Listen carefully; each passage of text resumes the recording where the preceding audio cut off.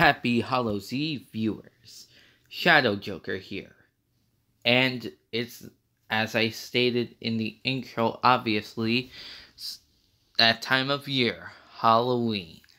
My personal favorite holiday, which makes it kinda strange, considering if it's my favorite holiday, why did it take me 2 years to finally get around to making a Halloween special?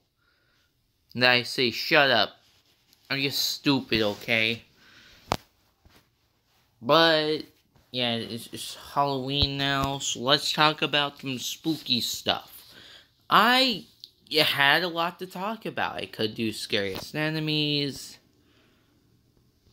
Even though I say I have a lot to talk about, I'm only gonna mention one because I don't want to give away like 100 potential different Halloween specials. I want there to be some surprise. But I had a lot to talk about this year, and I decided, let's do some spooky levels.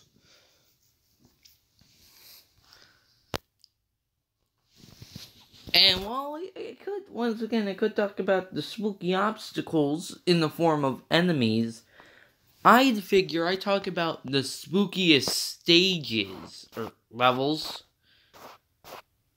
Since you have to traverse these places, and a good scary level, fear, makes the player fearful just from playing the level, not even taking enemies into account. And that's what we're here to talk about today. Couple of disclaimers. As this one, I'm titling this Spookiest levels for a reason. Not all of the choices that I picked for this list could be seen as conventionally scary. So, I guess wouldn't make that all that much sense to call it scariest levels. Yeah, some of these levels scare me. Obviously, fear is a very subjective thing. One thing that scares me might just not inflict you with any form of terror, and vice versa. So, more than usually, I ask that you respect my opinions on this, though, considering I'm a public figure, kudos to you if you decide to make fun of me for my video game fears in the comments. And as per usual, countdown fair, 1 entry per franchise and only from games I played. Anyway, let's get started. Metroid is not a series I talk about all that much. It's not that I think the series is bad, it's just, compared to most series I talk about, I have played relatively few games in the franchise. And thus, since my knowledge on it is far less vast compared to something like Pokemon, it's just not as likely to make any lists. But one of the few games I have played in the series, Metroid Fusion makes this list, and for good reason. The Bio Research Lab is freaking horrifying. It's the best way I really had to describe it is just a rundown space station taken over by some of the deadliest creatures in the known galaxy, who outright wreck Samus in the opening cutscene. Not to mention the SAX. Yeah, it's so scary. Do the most diabolical shit, like bring Ridley back to life. And I know it's not new to the series, but it's still creepy. Like, he's canonically dead at this point, since this is the last game in the franchise. Unless Prime 4 wants to take place after this or something, but who knows if Prime 4 will even be a thing at this point. I sure as hell don't.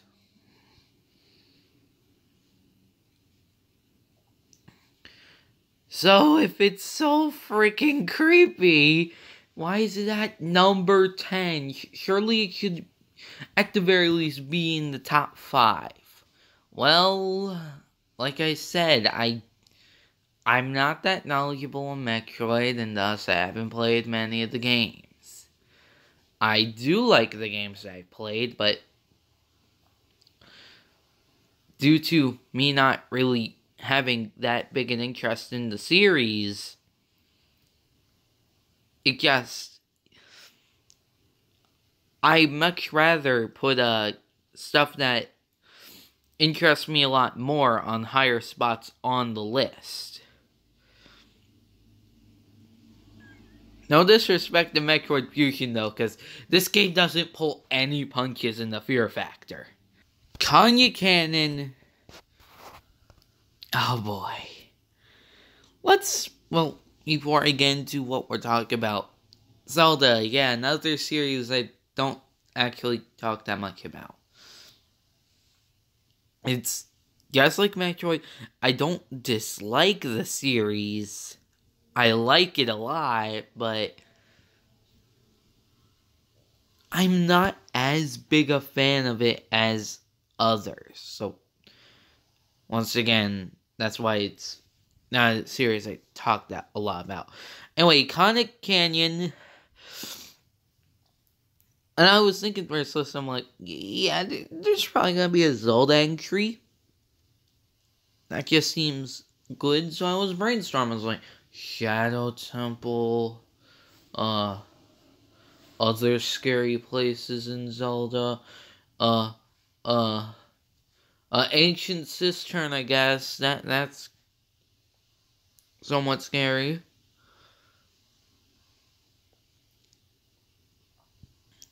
But, I can't really think of anything. There's gotta be a Zelda entry on this list. Then I remembered Iconic Canyon. I'm like, oh yeah! That place is terrifying!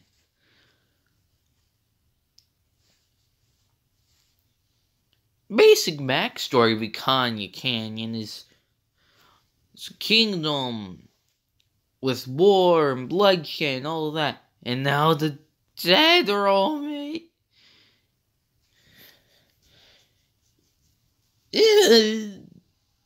I mean, I guess it's thematically appropriate because of all the bloodshed, but... Bro, the dead roam it, and, like, there were wars here. So, like, it's not just dead. It's mega ultra dead. This place is scary, man. Like, you have a paranormal researcher and his daughter being terrified by Gibdos.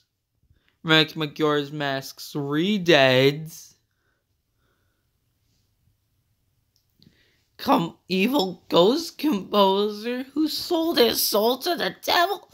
This game was targeted towards children.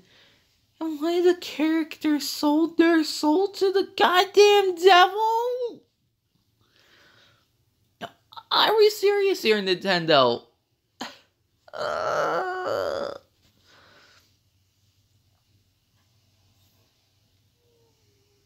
Well, this place is... therapy. What is it about the Bioresearch Lab? Reason it's not higher. It's because I'm far from the world's biggest Zelda advocate. If I was, then you'd bet your ass it'd be a lot higher.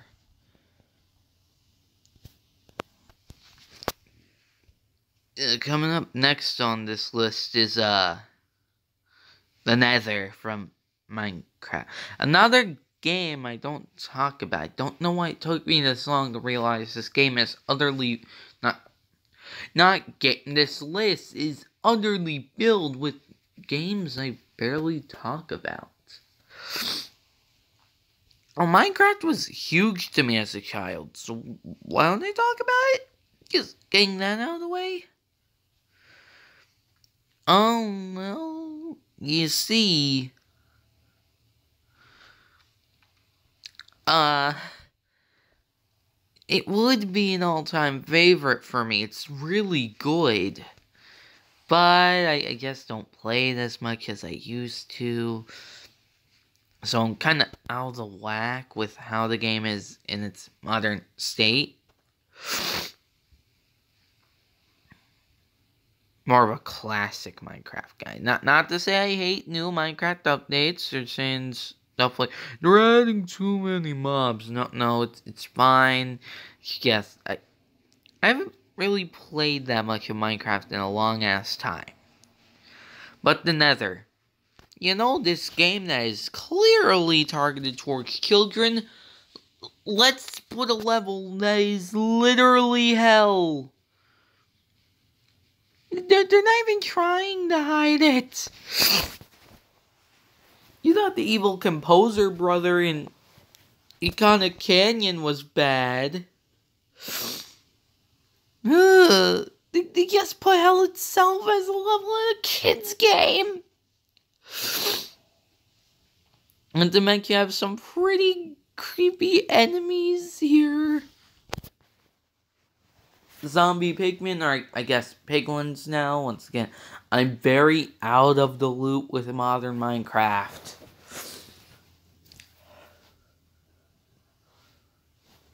So, yeah.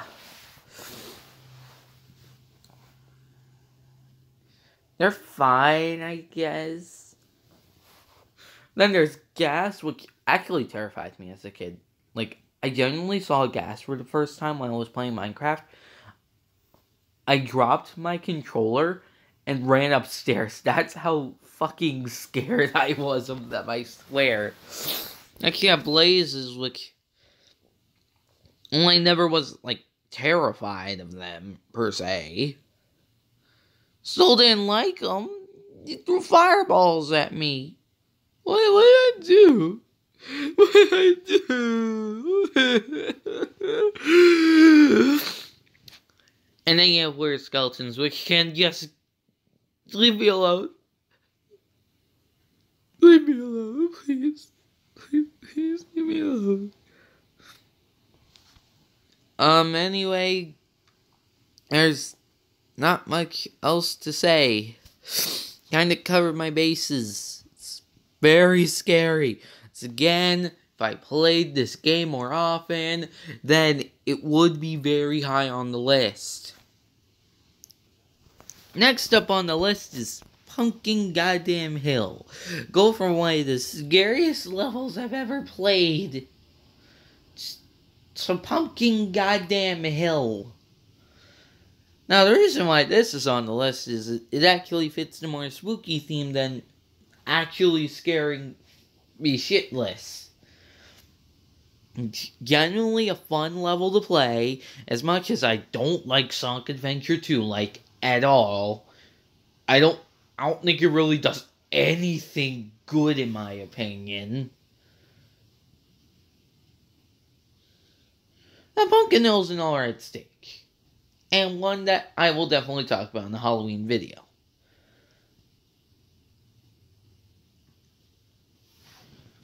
The one complaint, just to get that out of the way though, for an obviously Halloween-inspired level, why did they choose fucking rap music? Like, you're kidding me. When I'm going trick-or-treating with my friends, the first music that I think, oh, let's not play some Halloween music. Let's play fucking Eminem. I don't know, do you guys like Kanye? I really don't follow rap, so I guess pick the first artist that came to mind. I don't know, who you guys like? Oh, leave them in the comments, I guess? I probably won't listen to them since rap just doesn't really appeal to me, but now we're getting off topic. And, the looks are very festive, as you can see. Like, got goddamn jack-o'-lantern pumpkins. Granted, they look like goddamn PNGs.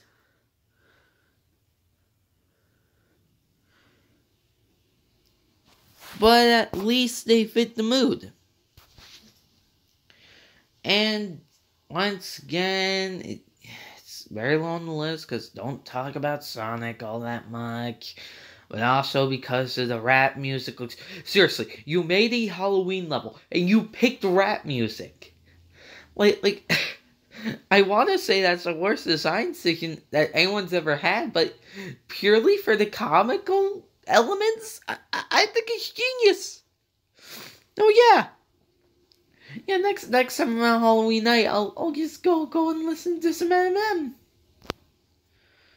And then next up is The World of Nothing from Super Paper Mario. This level terrifies me just in its concept. A world that has been utterly destroyed. This is what happens to all of them if you fail.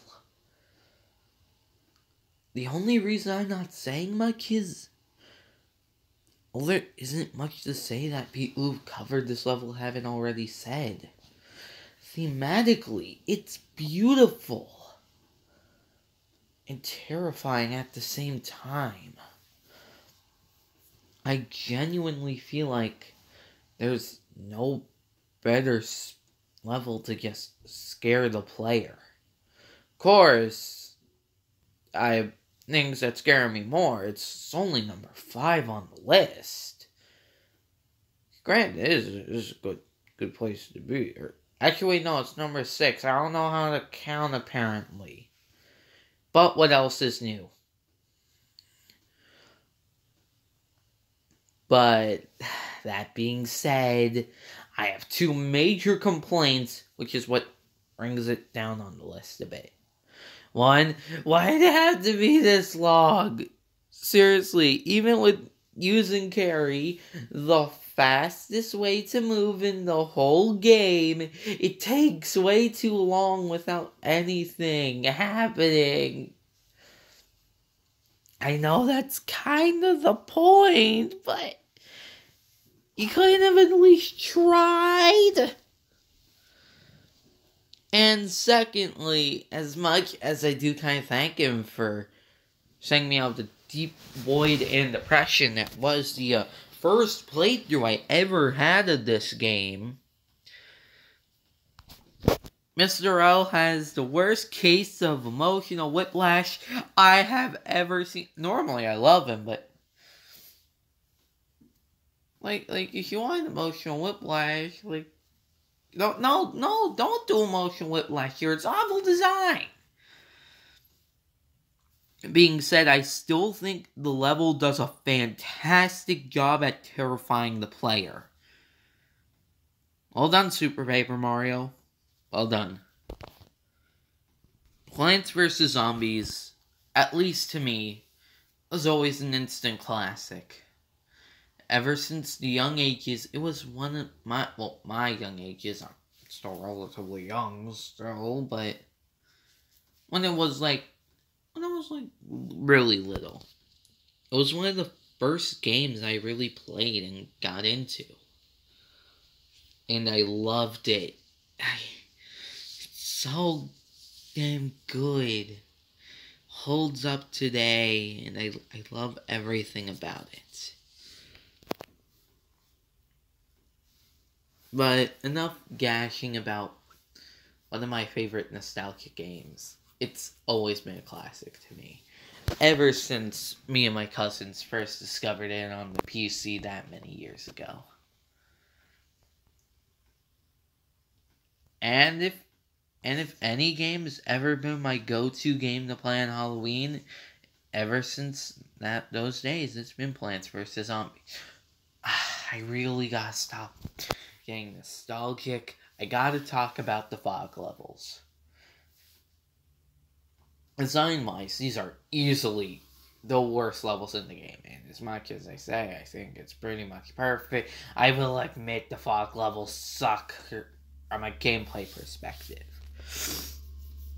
On a personal level and kinda scaring me wise, you ain't too bad, fog levels. You ain't too bad.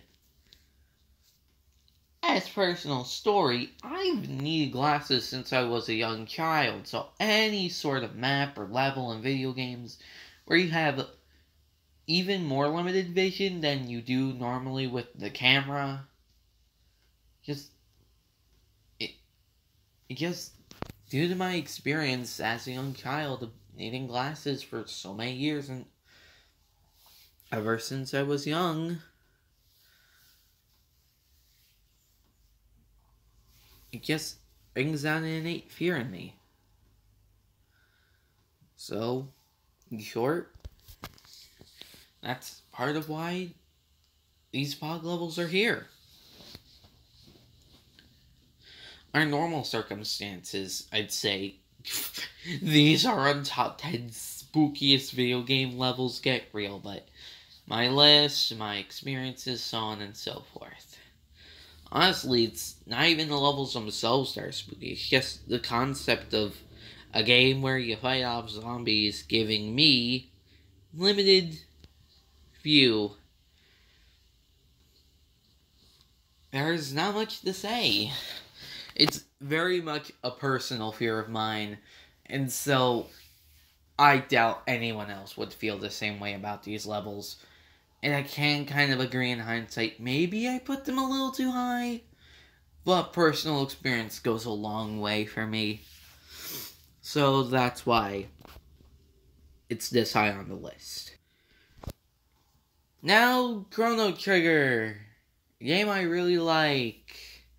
One of the best RPGs of all bloody time.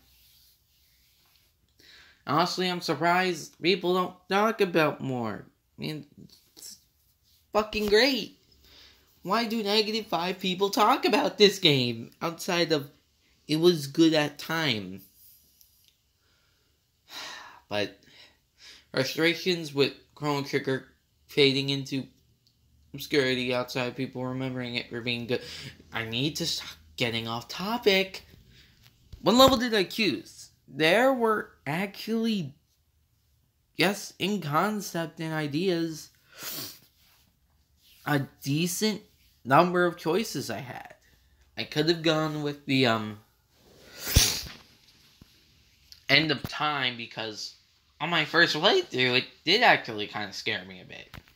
We're at the end of bloody time. But due to the music and it being your hub, over the course of playing the game,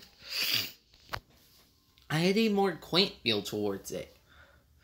Now, a lot of people would be asking me, okay then, how about Magus's Castle? I do love Magus's Castle.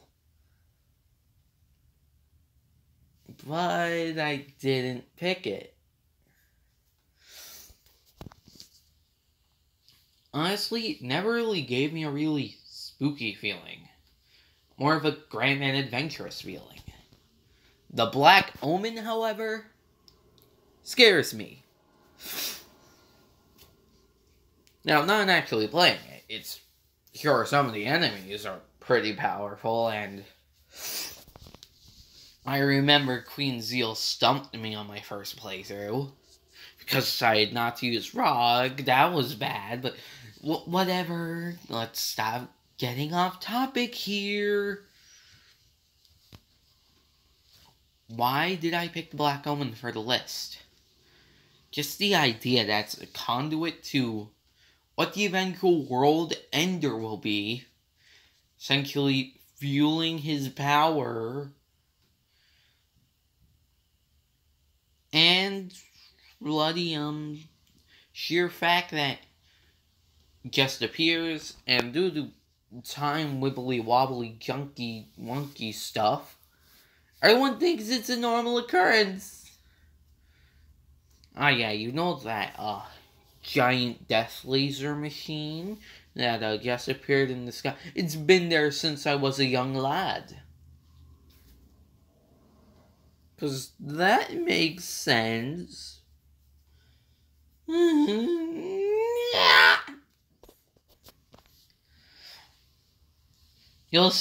I think you guys are starting to see on this list that a lot of things here scare me thematically more so than anything else. And I'm gonna say what I said about the podcast. Maybe I put the Black Omen a little too high. I think maybe I should have put maybe the Nether kind of Canyon in their spots. But my list, my rules, you know.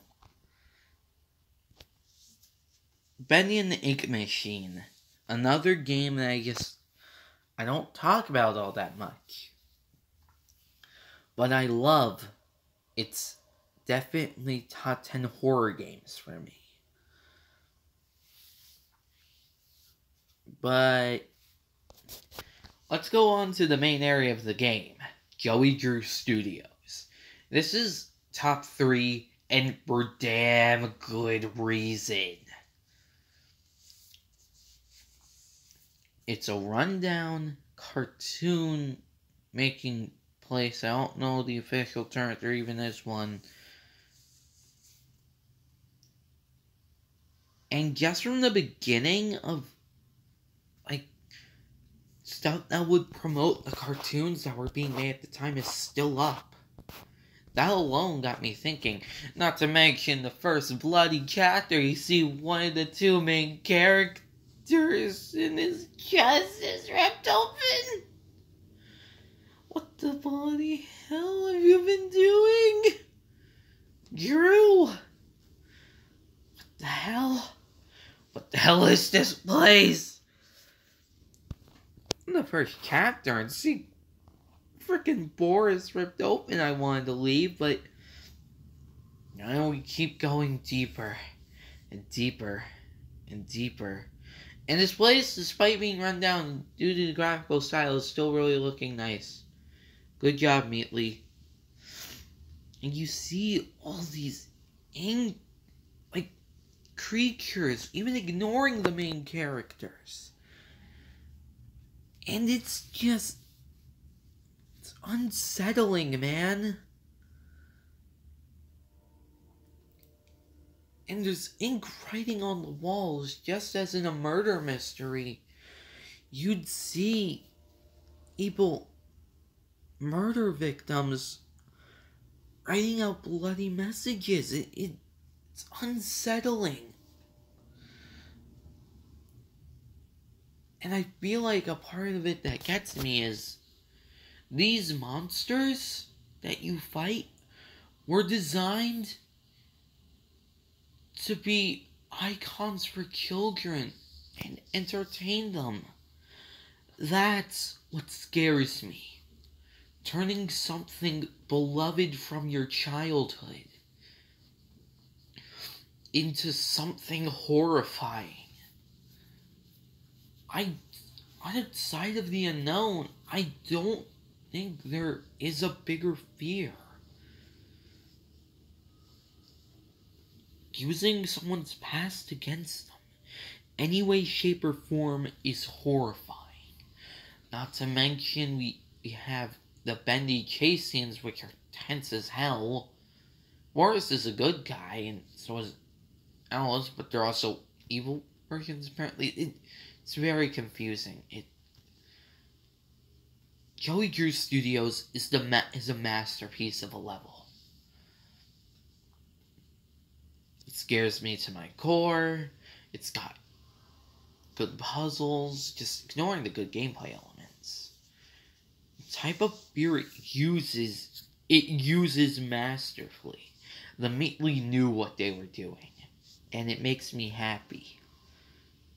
Because this game is probably one of the best horrors I played in a long ass time. I'm blaming this placement on the list purely for my recent playthrough of the last main series game, at least. Out of the ones that exist during the making of this video that I haven't played. I am glad I played Pokemon Black and White 2, as I really didn't want to go Lavender Town for this list. It's such a goddamn cliche. And before playing it, I heard that the Strange House was hella scary. So I made the genius decision to play it late at night Yeah, I'm a bloody genius. I knew what I was getting into, and oh man. Moving furniture, and then later on you see a ghost girl. Oh no, please, please, please, please spare me. And then we find out that Darkrai killed people. This is the first time the actual games that I think a Pokemon has been canonically said to have killed a human. That's terrifying. And who's to say that it just stopped at this little girl and her family? There's a town nearby. Who's to say he didn't just go anyone who wandered in and saw?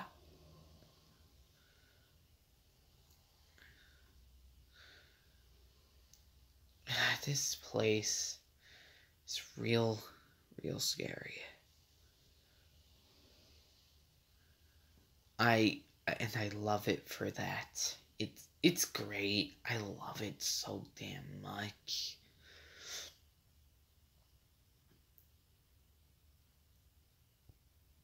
But I don't have much to say. I just wish the area went on for a bit longer and was required.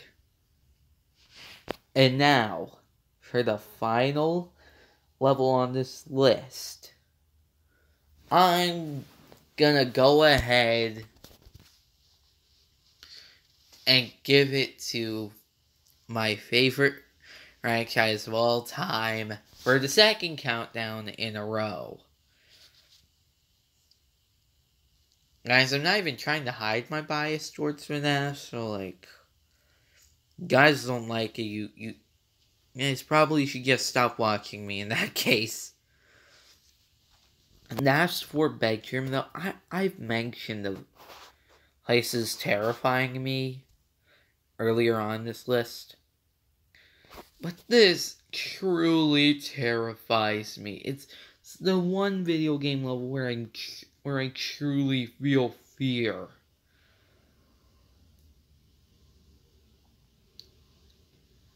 I can't even overstate it. I've had nightmares of Five Nights at Freddy's 4.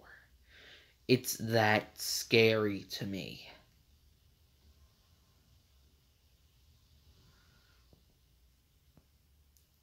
And so, just in general, I don't think I could have picked a better first place contender. Reminiscent of the first game, we have all four main animatronics coming at you from different angles pretty much every second of the night. And for the first time ever, you truly feel helpless. You had your power meter to fight back in the first game.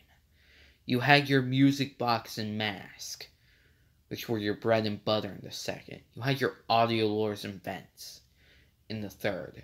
This here, you kind of have to hope that the animatronics just decide to piss off and let you live. It's that scary.